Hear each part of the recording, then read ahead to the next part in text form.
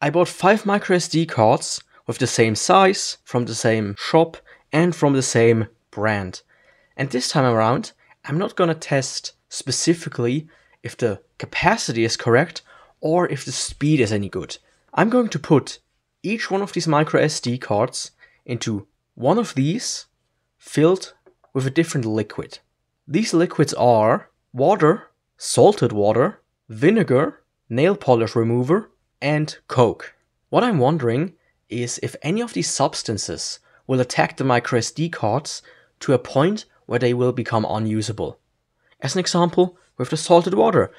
You film your family vacation, you put it in your pocket and you go swim in the ocean. Is it ruined? Well, I'm gonna find this out. A day later and the results are in. All of these cards are truly 64 gigabytes. And all of them have the same speeds with a margin of error. So now let me introduce the liquids. Regular tap water. Extremely salty tap water. Vinegar. Nail polish remover with acetone. And last up, a good old American Coke. So here's what I'm gonna do. I put all of these cards into the liquid, then I will observe them and see if they change every day. And after 7 days I will take them out and test them again, if they are still testable, that is. So let's start with putting them in. So far I see no changes, but maybe this will change within minutes, who knows. Now it's 7 days later, and to be honest, I didn't check on the microSD cards after the 3rd day, because I didn't see any changes whatsoever. Let me start off with the microSD card I had in water. For every microSD card, I will first place it into a little bath of isopropyl alcohol, just to rinse them off. This is the one left in water. The front looks practically the same. The back looks the same too, even the little printing is still visible. Next up is the salt water. Same as with the regular water, there isn't really a change, but you can see very little salt particles still stuck to the SD card. The back, however, is quite interesting. You can see already that the contacts look different, but this isn't because the contacts have been corroded or whatsoever. It's because the salt started to crystallize on the contacts.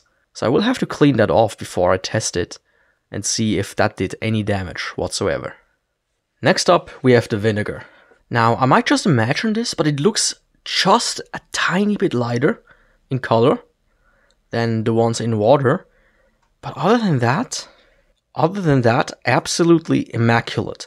But you can see here that the contacts, they look a bit attacked to me. Just ever so slightly. Next up, I'm gonna do the Coke. It still has some fizz. The Coke also shows no change on the front and no change on the back. Even the contacts are extremely clean compared to the vinegar and the salt. Now last up is the acetone. Now I'm gonna show you what I thought would happen, at least with the coloring on the front.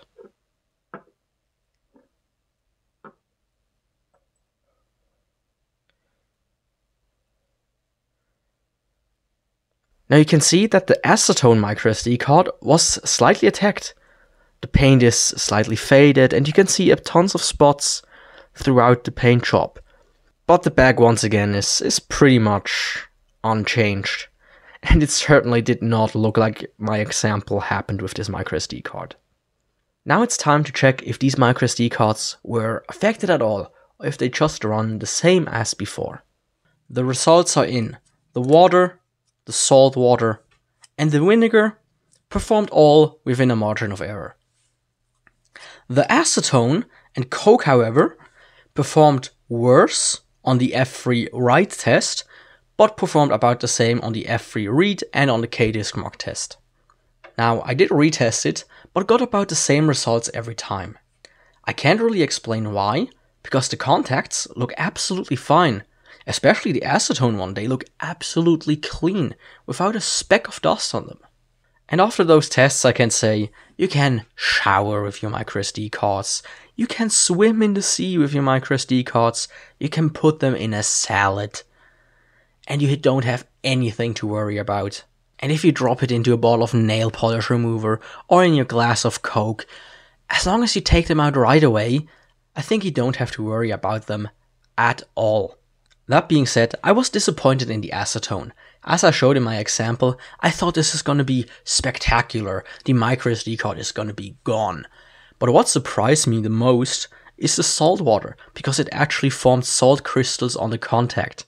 I might even want to leave one in for a month just to see how big the crystal would grow. All that being said, I'm disappointed with the results. I expected some destruction. In my next video, I will expose these microSD cards to various steps of heat, and we'll see if that results in any changes or even destruction.